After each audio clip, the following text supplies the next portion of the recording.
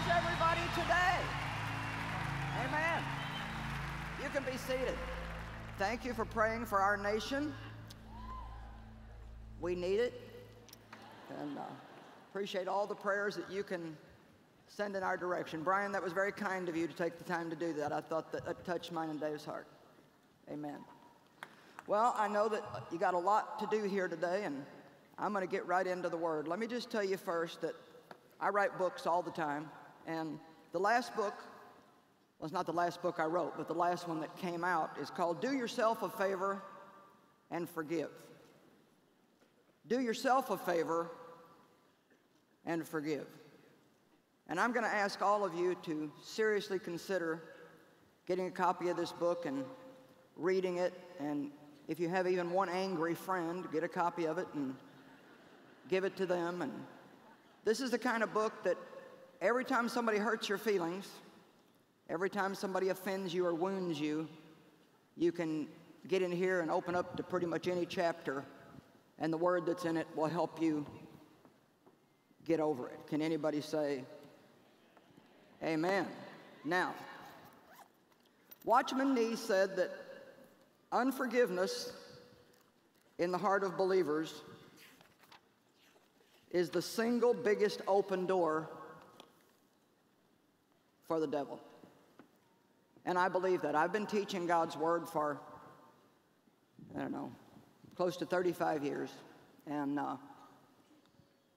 I can tell you from my experience, from my travels, from being in many different churches, my own conferences, that there are a lot of angry people in the church.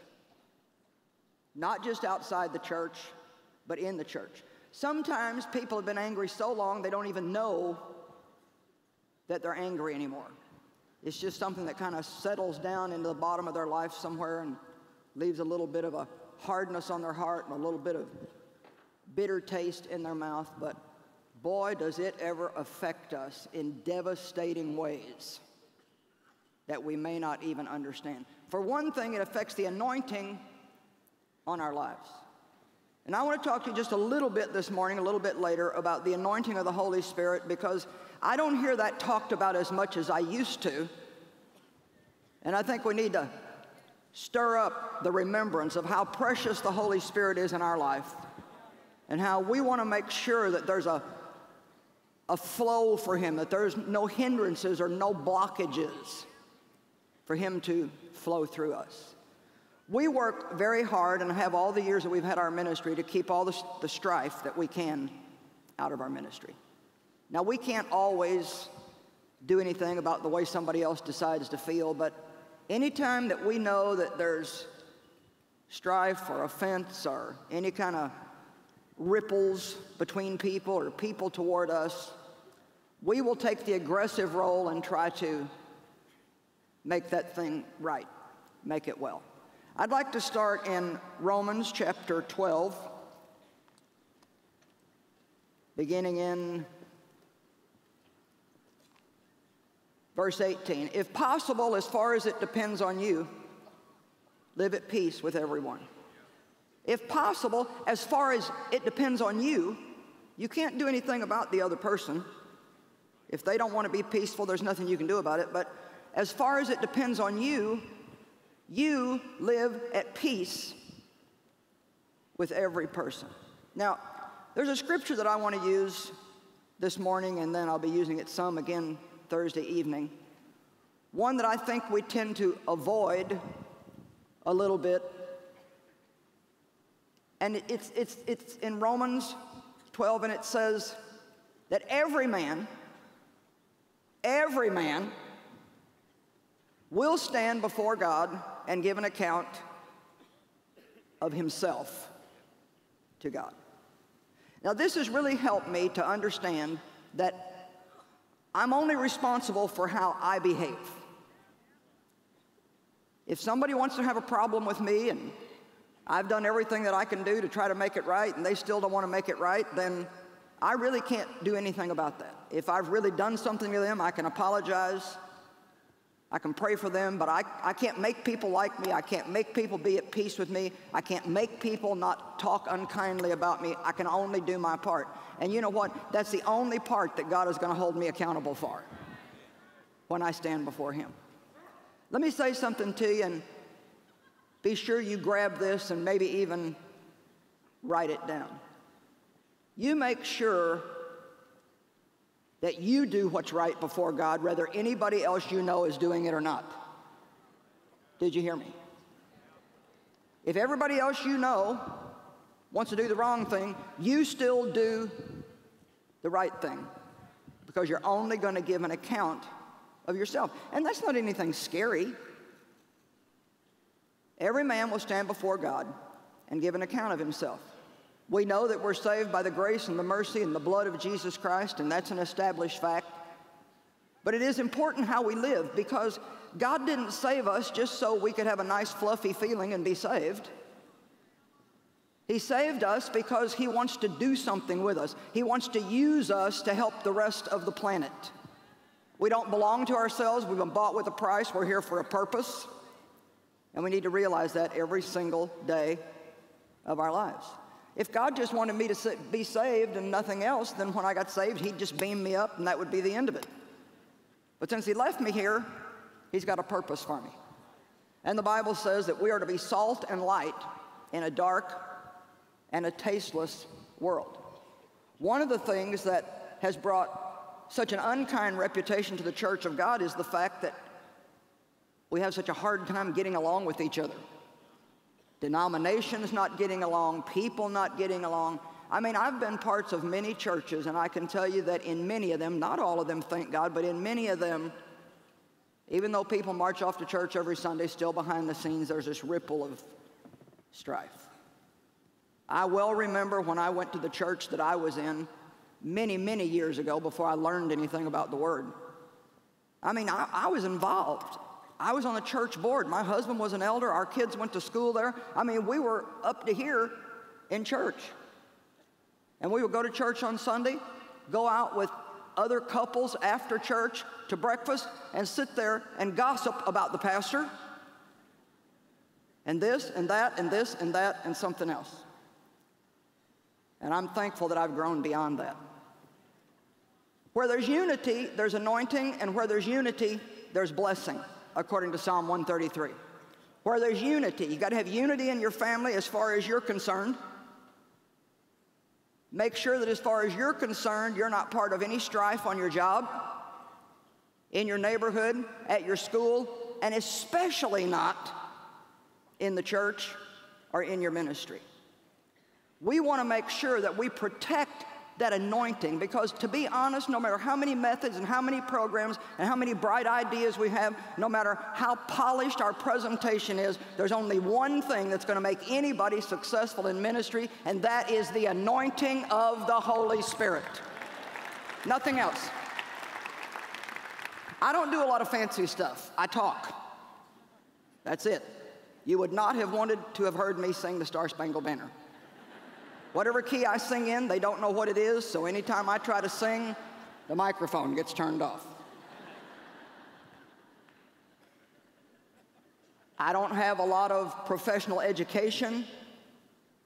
I've got some doctorates that I've been given, and one earned doctorate that I've gotten from all the books that I've written, but I went to the 12th grade. When God called me to do this, I did not have any idea what I was doing. And when I look around at what we've got up and running around the world, I just go, how in the world are we doing this? I don't know how we're doing it. I mean, I couldn't possibly tell you how we're doing it. Well, I do know it's because of the anointing.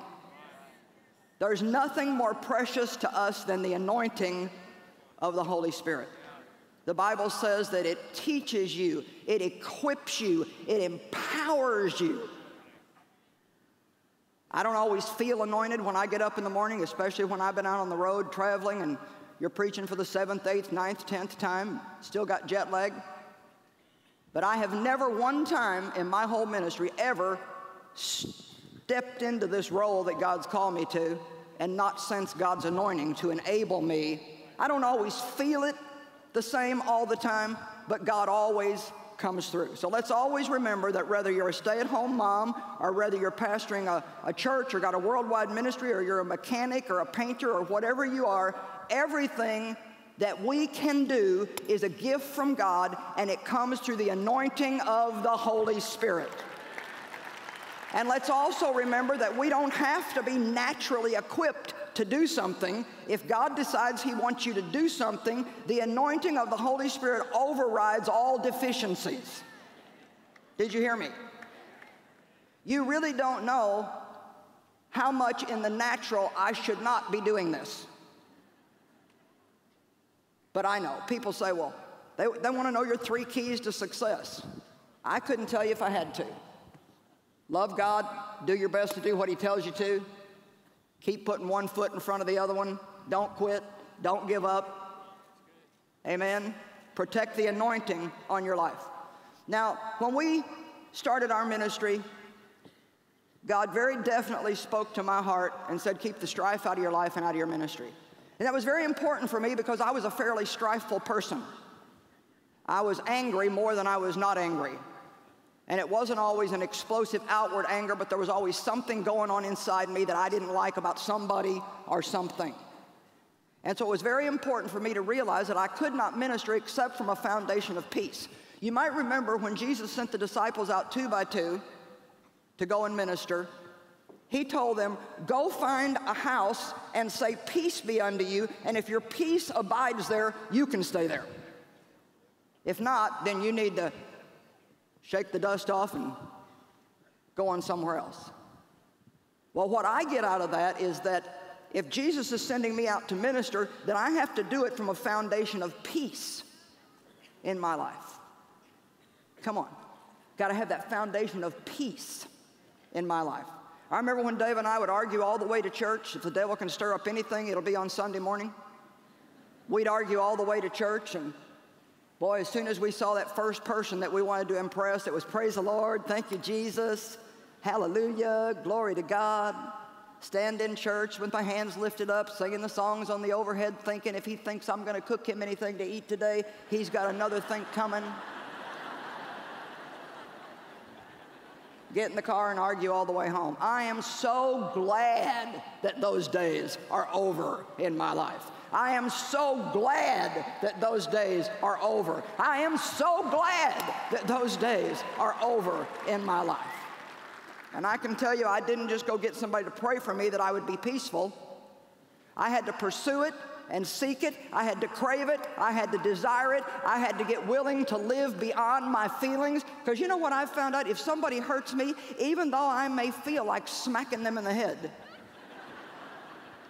God will empower me to pray for them, to bless them, to give to them, to talk to them, and to take a chance on letting them back into my life, knowing full well that they may hurt me again. Come on, give God praise.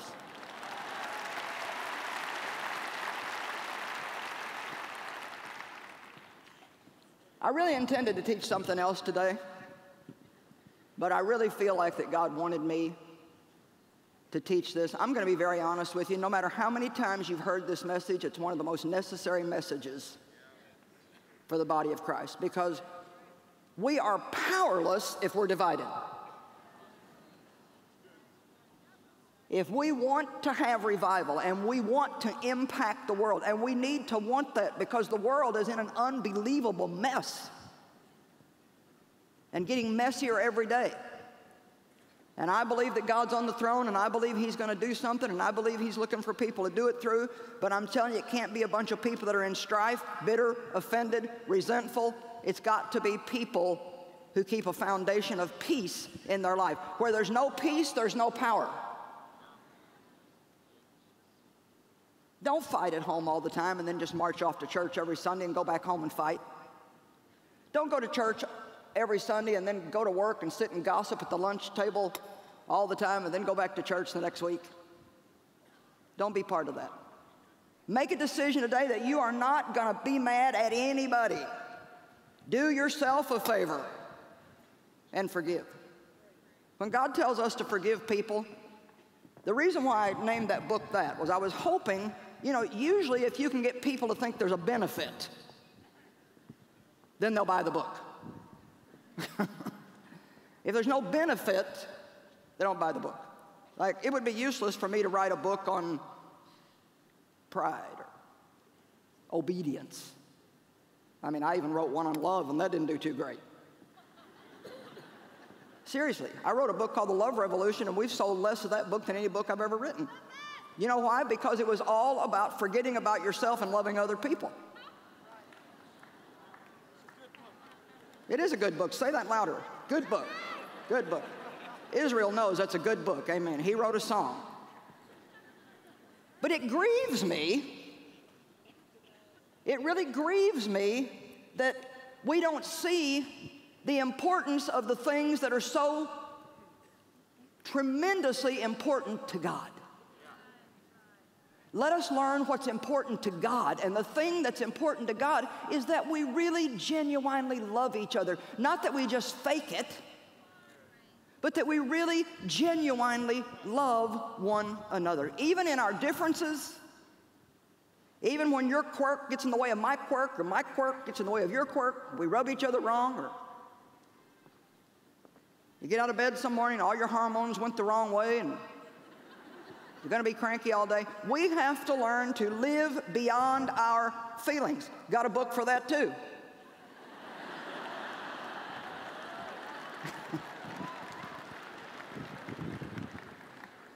Come on, every one of these books has got 70,000 words in them. That's a lot of word for you to get for 20 bucks to download into your life to hopefully save you when you're in trouble.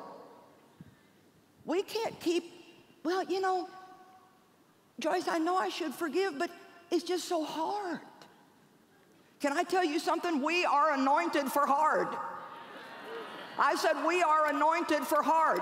We don't need the power of the Holy Ghost to do easy things and to act like everybody else. We are anointed to do the things that we would not possibly think that we could do. The thing that seems unfair, the thing that seems totally not right, we can do it because God said to do it. Everybody say, I can do it. Another reason why we don't forgive is because we don't think it's fair. You don't think it's fair. Well, if you'd been treated like me, you'd be mad too. I have a reason to be mad. I have many good reasons to be mad about many things. But God told me you have no right to. So you may be sitting here today with a reason, or the people watching on live streaming around the world, you may have a reason, you may have a good reason, and I can say I understand how you feel. But we have no right to because we don't belong to ourselves. We don't belong to ourselves. We belong to another who paid a great price for us and who needs us fully equipped with the power of the Holy Spirit to get out in this dark world and shine a bright light and have the anointing of the Holy Spirit. Now listen. I know that it's easy to sit and look like, well, this is a great message, but I don't really need this. I well remember going to church one Sunday. No, it was a Tuesday night. The pastor said, I'm going to preach tonight on unforgiveness, and I kind of settled back in my chair and thought, I don't have a problem with that. And I felt like the Holy Spirit said, yes, you do. And I honestly did not know of anybody that I was mad at. But before I got out of the building that night, God showed me two people that I was angry at, and it had been in me so long I didn't even know it was there. Come on, I got to be talking to somebody. I'm preaching better than you're acting.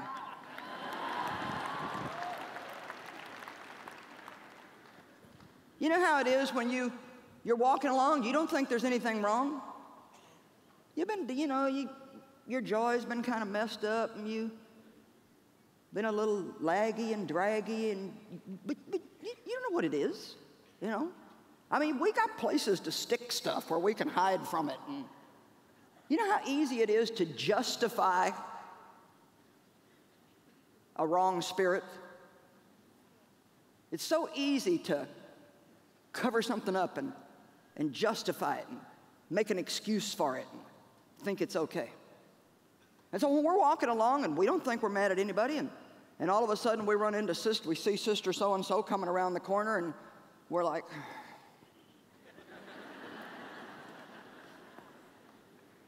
there's a problem. Or we see Sister so-and-so, and I've noticed for me, the Bible talks about bitterness, and actually if we're bitter at someone, when you see somebody that's hurt you, there actually is a little bit of a bitter taste. It's kind of like, we do it. It's kind of like that little corner of your mouth will curl up, and it's kind of like,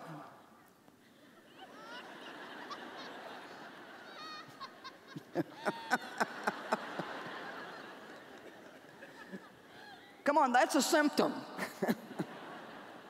You see that person that hurt you, and yes, you've officially forgiven them, and you love them with the love of the Lord. But boy, when you hear somebody say something nice about them, oh man, it grinds in your gut. You're like, yeah, well, there's a few things you don't know. But the Bible says that we're to cover one another in love. To cover one another. When Noah's 2 sons uncovered his nakedness, and Noah didn't have any business being drunk and being naked in the tent. But his 2 sons went out and told the other people about it, and they ended up living under a curse, but his one son went in and covered him up, and he ended up living in blessings. Are we going to cover or uncover people? Now, I'm going to tell you something, and you may believe it and you may not. But I wouldn't get in the pulpit and lie. I have never one time preached on this message or anything remotely like it. Not on offense or unforgiveness or bitterness or anything in this realm. Not ever one time in all these years. And I ask people to stand up at the end for prayer if there's anybody in their life that they need to forgive. Any kind of offense, any kind of bitterness, which I will do that today, so get ready. I have never in my entire ministry ever done that, not on any continent, not in any nation, not in any church, not in any denomination, and ever had less than 70 to 80% of the entire congregation get up for prayer. Now that's sad.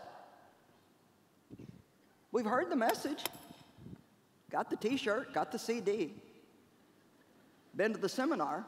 Well, sometimes we're educated way beyond what we're willing to do. If we hear and we don't do, then we're still not reaping the blessings and the benefits, the full blessings and benefits that God gives us. I mean, there's all kinds of mercy, and God does all kinds of things for us that we don't deserve, but there's a level that you can step into by honoring that anointing on your life that I personally believe will cause an increase in the release of that anointing. I have to have God's anointing. I don't do anything fancy. If I don't have that, I'm in big trouble up here because everybody would have already been asleep. And instead and it's early, and you're tired from last night. And all these speakers that have come carrying anointing from God. You don't listen to us because we're eloquent. You listen because there's an anointing there that works in your life. But there's an anointing for every single person. I don't think we even begin to realize how much we mess up what God wants to do in our life through unforgiveness. Now, the first thing that God does is forgive us. The very first thing. That's the very basic bottom line that we have to have for relationship. And not only that, God has already decided when Jesus died on the cross that any sin that you ever commit the whole rest of your life, it's actually already forgiven. You don't have to talk God into forgiving you. Well, do you know what I've found out? I had to make that same decision in my relationship with my husband and with my children and with anybody that I'm going to be close friends with. Now, if you're only around somebody a couple times a year, you can handle it and everything can be cool. You can work around the whatever weirdness you both have. But if you're going to get with somebody a lot, if you're going to work with them, if you're going to be in a family with them, if you're going to be married to them, you're going to be entangled in relationship, I can tell you right now that there are going to be times when you are going to have to forgive them. You guys are not nearly as excited about this message as I thought you might ought to be. You're like,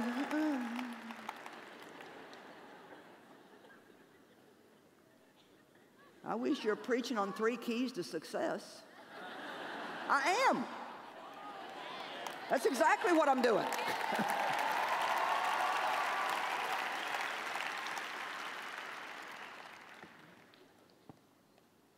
So I realized, just like God has already predetermined that he was going to forgive me for any goofy thing I ever did, he has to do that to have a relationship with us. Basically, when you decide to stay married to anybody, and you know, the honeymoon's one thing, but when you start getting integrated, now that's another. It sounds so good in Genesis. And a man shall leave his father and mother, and he shall cleave unto his wife, and the two shall become one flesh. Amen. Well, let me tell you that it's the becoming that's painful. That's where it gets touchy. And I would venture to say that there's very few people in this room that have been married for a long time that haven't come to some kind of a place in your relationship where you had to make a decision to go under or go on. And to be honest, too many people today, when they get to that place, they just decide to give up and go get another one. Well, that's foolish. You may think the grass is greener on the other side, but I can promise you, you'll have to mow that grass too.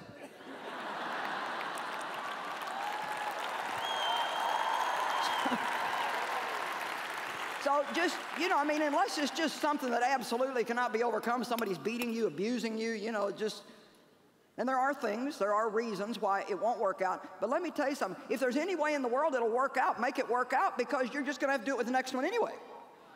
And so, you know, there's things about my husband that are wonderful and amazing, and, you know, things that maybe aren't so amazing, and there's things about me that are amazing. Amen, Dave, say amen. And then there's things about me that aren't so amazing. Amen. Now, he said amen on that.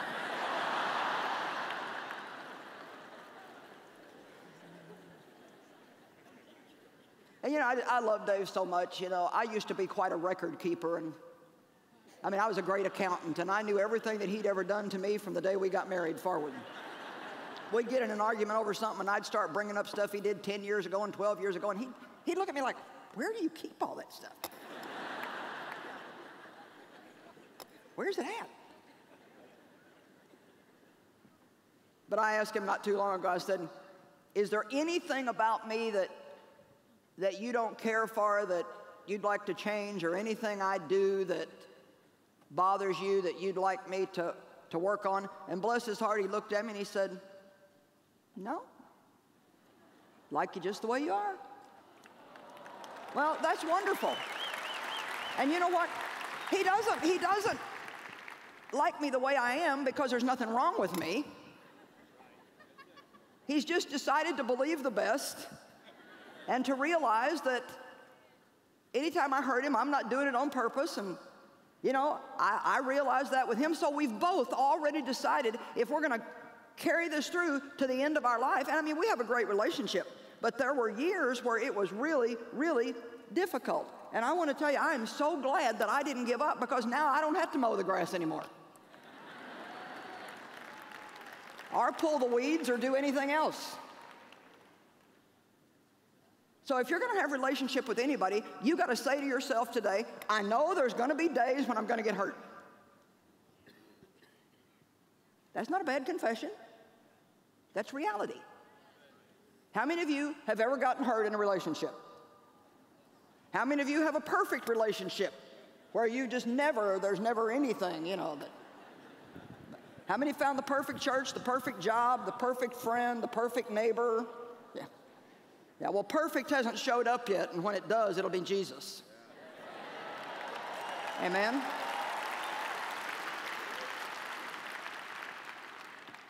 See, I've made a decision. I'm not going to live angry. I will not live angry. I will not live bitter. I will not be resentful. And it's very important when somebody hurts you that you navigate that in such a way where when you come out of it, your heart is good.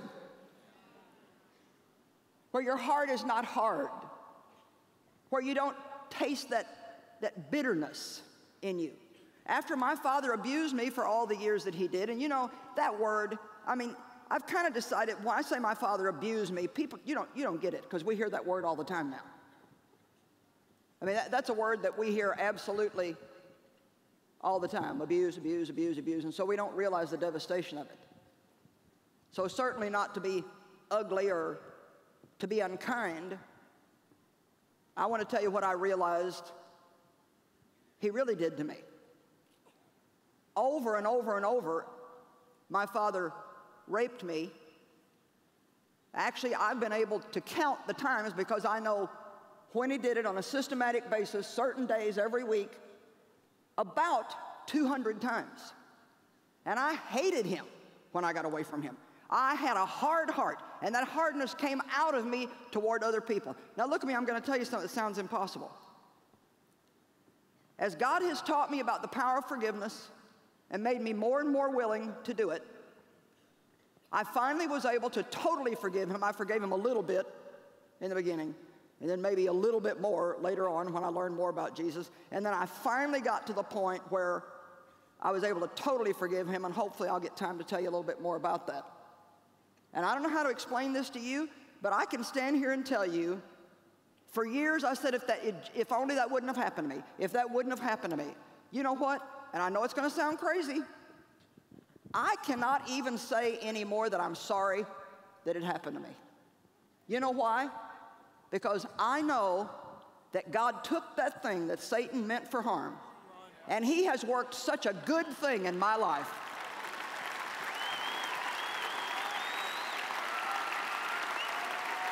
I mean, I'm honestly telling you, not only has he done something good for me, but in doing the amazing thing that he's done in me, for letting me navigate that and come out with a good heart. Yes. Now I'm able to help other people, multitudes of other people, and it scares me to think where I might have been. Sitting somewhere, bitter, resentful, married 6, 7, 8 times, having a bunch of messed up kids because I kept messing them up. And as it is, we've got a great family, 4 grown children, all married, wonderful son-in-laws and daughter-in-laws, 10 great grandchildren. We're traveling the globe, preaching the gospel, helping people all over the world. And all it cost me was just a being willing to go beyond how I felt, which was painful, and do what God told me to do.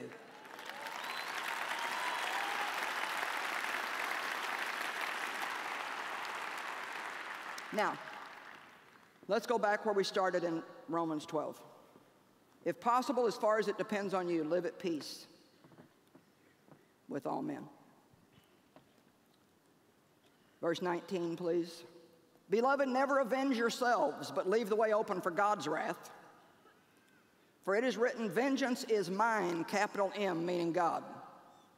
I will repay, I will requite, says the Lord. It is useless to try to get anybody back that hurt you, because all we will do is complicate the situation and make ourselves more miserable. Well, it's just not fair for them to go out and be happy while I'm sitting here miserable. Well, misery is a choice, believe it or not. And what sense does it make for you to stay home and be miserable and ruin your life while the person you're mad at's out having a good time and don't even care that you're upset? Even a reasonably smart person wouldn't do that. And we've got the wisdom of the Holy Spirit. Come on now. Well, they just make me so mad. Well, let's learn to receive the grace of God. We can't do this on our own, but to receive the grace of God and let God teach us the process of how to navigate through forgiveness. Just because you decide to forgive somebody, that doesn't mean your feelings are going to change right away. You can't help how you feel, but you can choose what you will do and how you will act.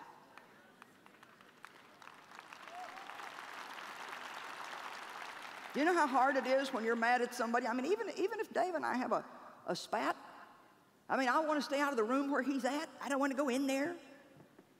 I don't want to talk to him. I don't want to see him. I mean, I've slept on the seam of the mattress to keep from asking Dave for any cover at night. Lay there and freeze and think, I wouldn't touch you. I wouldn't ask you for the cover. Well, he's not suffering. He's snoring, having sweet dreams. Got 90% of the mattress and all the cover. I'm the one that's miserable.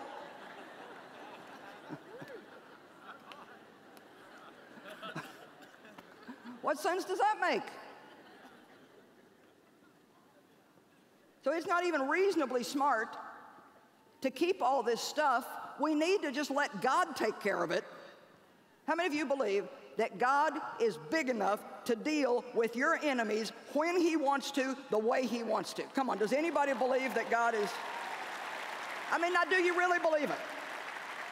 All right, then, you might as well enjoy yourself while He's doing it. I said, you might as well enjoy yourself while He's doing it.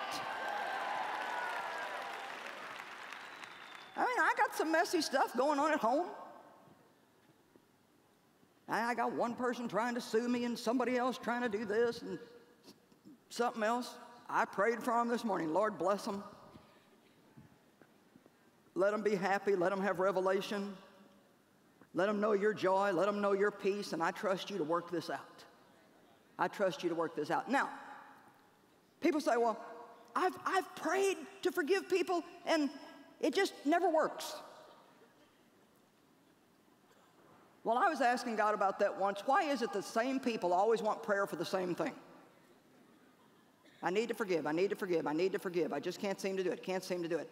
And clearly the Lord spoke in my heart and said they don't do what I tell them to. And so I started looking at what does God tell us to do.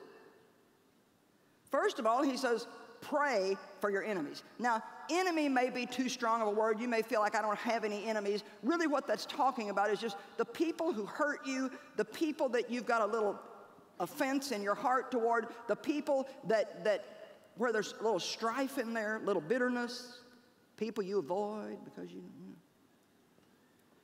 all that stuff. First thing He says to do, pray for your enemies.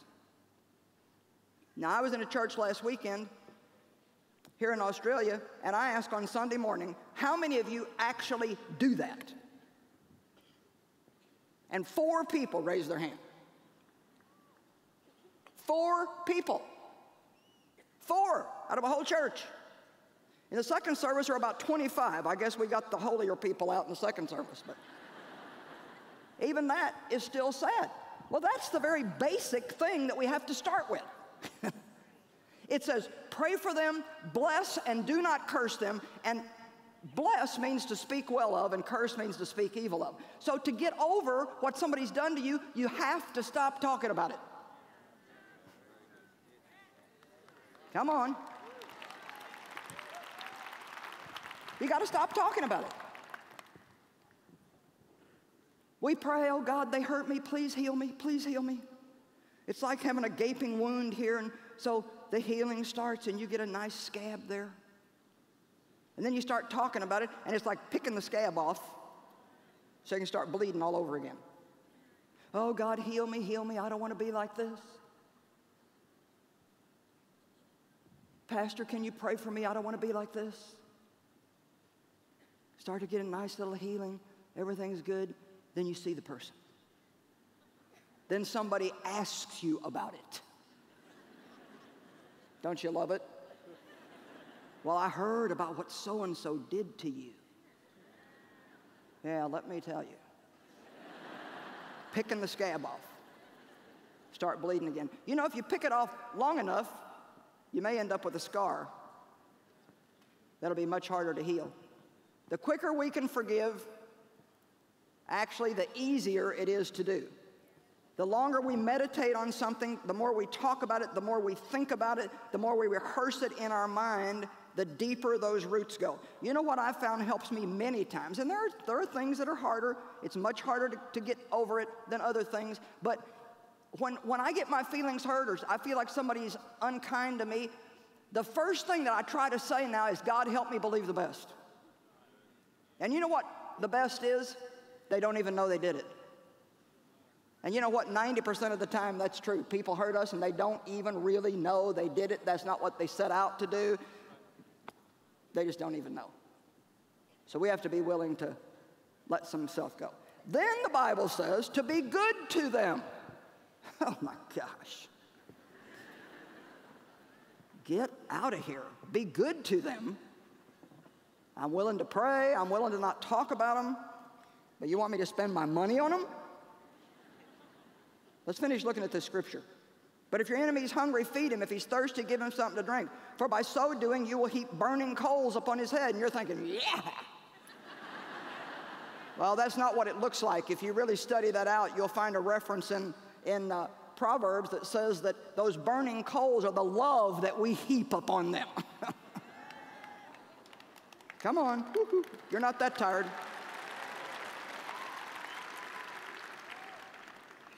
And I love this. This scripture has saved my life. Do not let yourself be overcome by evil, but overcome and master evil with good.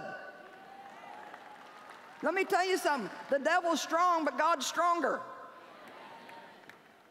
And when somebody hurts you, the quickest way to get over it is to do something good. Let me tell you something. If you're a pastor here, and you've had a young man in your church, and you've raised him up, and you've poured your life into him, and you just... he's like your son, and he's told you you were like his father, and now all of a sudden, somewhere down the road, 5, 6, 7, 10 years, he decides that he wants to have his own church, which you wouldn't be so against, you know, if he would do it the right way. You don't want to hold people back. You want to see them fulfilled in their life. You might even be willing, if he went about it the right way, to sow, you know, 2, 3, 4 couples into his life that wanted to go with him to help him get started. But no, he doesn't do it that way. He starts strife in the church. He goes about a mile away from where you're at and starts his church, and then there's all kinds of trouble. You know what my suggestion is? Buy him a sound system.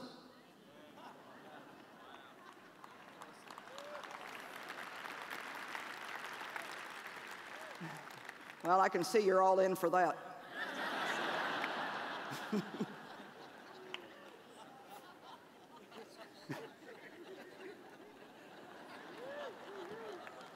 Because he already knows he's a stinker. He already knows that down deep inside. And what the enemy working through him wants is a fight. So he can justify the way he feels. Well, you see how he treated me. You hear what he's saying about me. But if you help him, make the mess he's making, come on now. If you help him, you are totally free. Totally and completely free. And whoever he took, if he took 100 of your best people, God will replace them with 500. I'm telling you that you overcome evil with good. One day there was an employee of ours that was eating at a restaurant, and there was another 2 people sitting in the booth behind them, and she heard them really cutting me to pieces. Well, this happened to be somebody that we did business with, and they made a lot of money through a delivery service, delivering things to our office. Well, as people like to do, she came and told me, and, you know, of course, I got all upset. And I laid in bed that night. I mean, I was puffing and blowing. I was like, I am not going to put up with this. If they think they're going to make money off of me, they've got another thing coming. I'm firing that guy. I'm going to tell him we're not going to use his service anymore. And I'm going to let them know that I know about them talking about me in that restaurant, and I don't appreciate that. And I was just getting madder and madder and madder by the minute. And I heard the Holy Spirit say about 2 o'clock in the morning, you're not going to do any of that. I mean, you know, well, what am I going to do? You're going to do just what you tell other people to do. You're going to pray for them, and you're going to send them a present.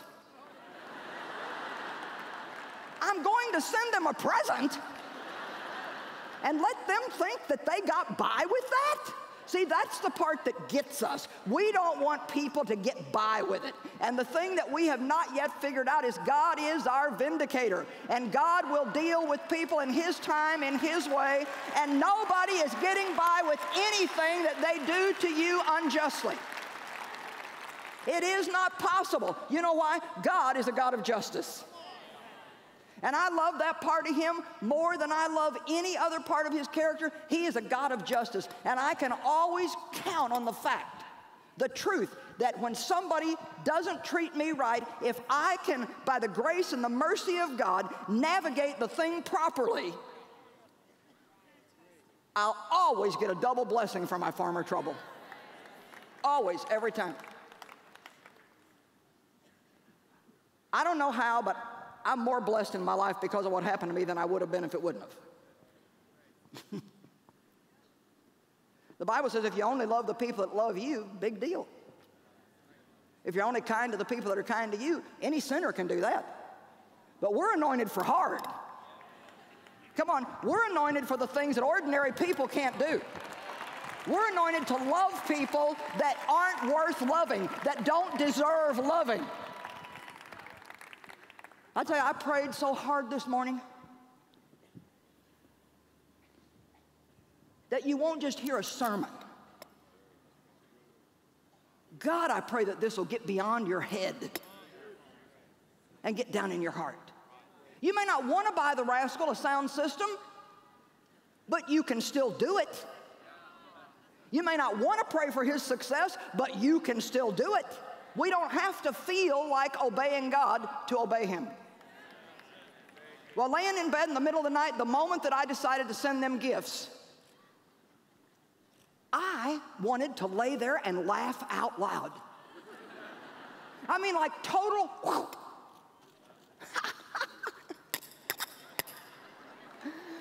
I get it. You overcome the devil when you do something good.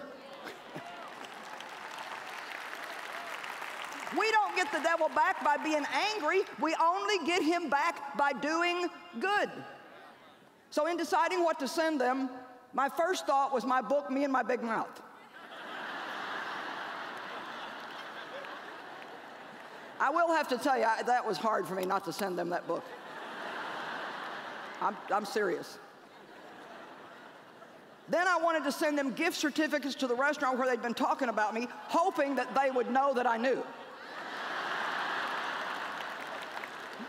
So I had to work through a few things. I had to get down to the point where I could send them a, not a little guilty gotcha gift. Finally, I bought them gift certificates to go out and eat at some nice places, and I sent them a thank you card and told them how much we appreciated all their years of fine service. Oh! My gosh, just had another baby. Are you guys out there? All right.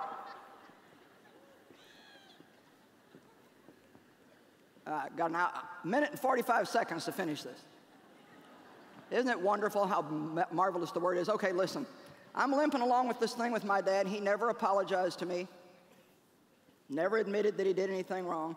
My mother knew what he was doing, never helped me. She abandoned me. He abused me. They're getting up in years. They lived a few hundred miles away from us, and I liked it just fine. They lived somewhere where they couldn't really, I didn't have to have them in my life very much, and so we'd maybe go on holiday to be nice, because after all, I'd forgiven him. But I didn't stay long, got away from him as quick as I could get away from him. Threw a little money at them once in a while because they were older, and that was it. Still had that little...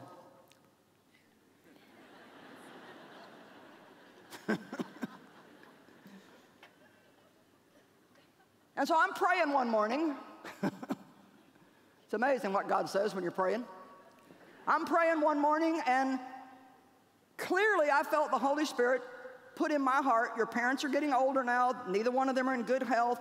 They don't have decent doctors where they're at. You need to bring them to your city where you live, and you need to buy them a nice little house, put them in it, and take care of them until they die. I said, I rebuke you, Satan.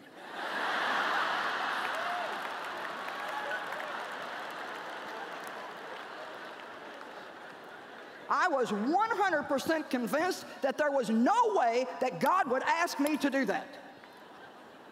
I mean, like a rage came up out of me at the very thought. Next time I prayed, there it was again. God, surely you're not going to make me do this. Then I did this one. What have they ever done for me? And I heard the Lord say, you're breathing, aren't you? They gave you life. You're here on the planet. Well, long story short, I went to Dave to see if he would tell me no.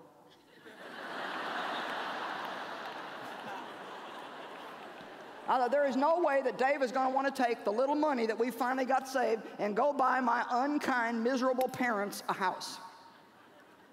Of course, Dave, wonderful Dave, he looks at me and he says, well, you know, if that's what God's telling you, you better do it.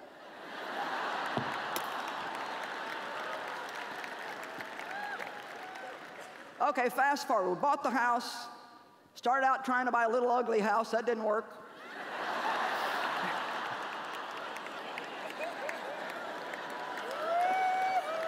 I'm telling you the truth. Put a bunch of used furniture in it, buy him a half-worn-out car. No, no, no. We had to get a nice car. We had to get new furniture. We had to get a nice house. We had the grass mowed every week. We paid somebody to get their groceries every week. We took them to their doctor's appointments. Oh, they just had a nice life, and nobody ever even said, I'm sorry.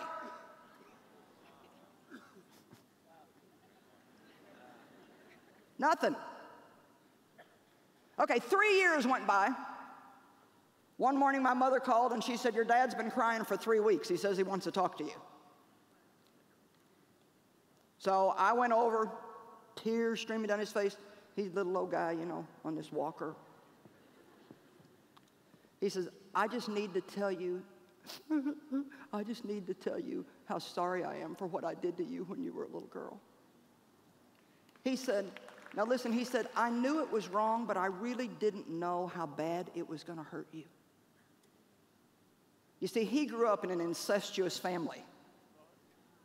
And let me tell you something, hurting people hurt people. He knew it was wrong, no excuse for what he did. So he's crying and crying, and I put my arms around him. Dave was there. I said, Daddy, it's okay, I forgive you. I've forgiven you a long time ago. And this is what he said. Remember that we bought the house 3 years before. He said, I've wanted to say this to you for 3 years, but I wasn't man enough. I asked him if he wanted to be saved. Do you think I can? Could God forgive me? We worked through that. We prayed the prayer of salvation with him. He cried some more.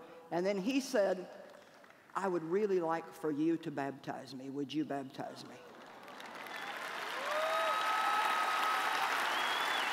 Yes! So Dave and I baptized him, took him to our little inner city church and baptized him.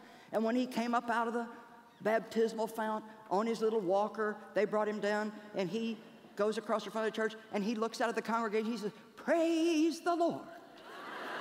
Praise the Lord. Something I never thought I would hear my dad say. Now, let me tell you something. He died 4 years ago, but I know that he's watching this meeting in heaven today, and he's totally okay with me telling his story, because he doesn't want you to ruin your life with bitterness and resentment against somebody who hurt you, maybe not even as bad as he hurt me, or maybe worse.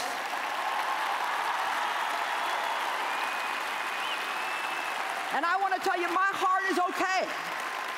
My heart is not hard. There's no bitterness. There's no resentment. And let me end by saying this.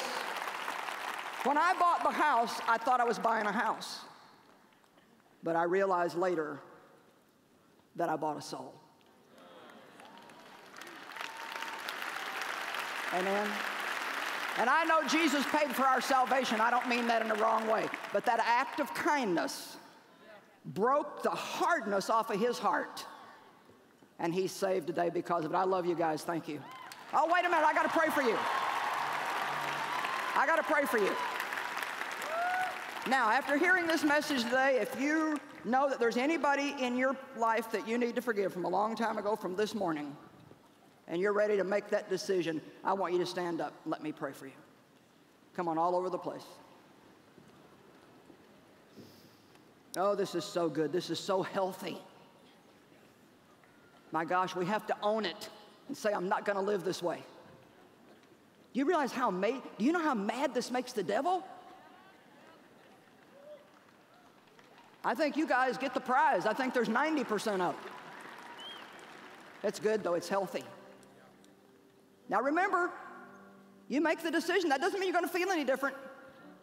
But you're going to do what God tells you to do by his mercy and grace, and you're going to see a miracle in your life. Father, in the name of Jesus, they have somebody in their heart. They have somebody on their tongue, somebody that they know that they need to get beyond being mad at them. And I thank you for grace right now. Grace, grace, and more grace. The enabling power of the Holy Spirit to help them walk this out. In Jesus' name, amen. All right, love you guys.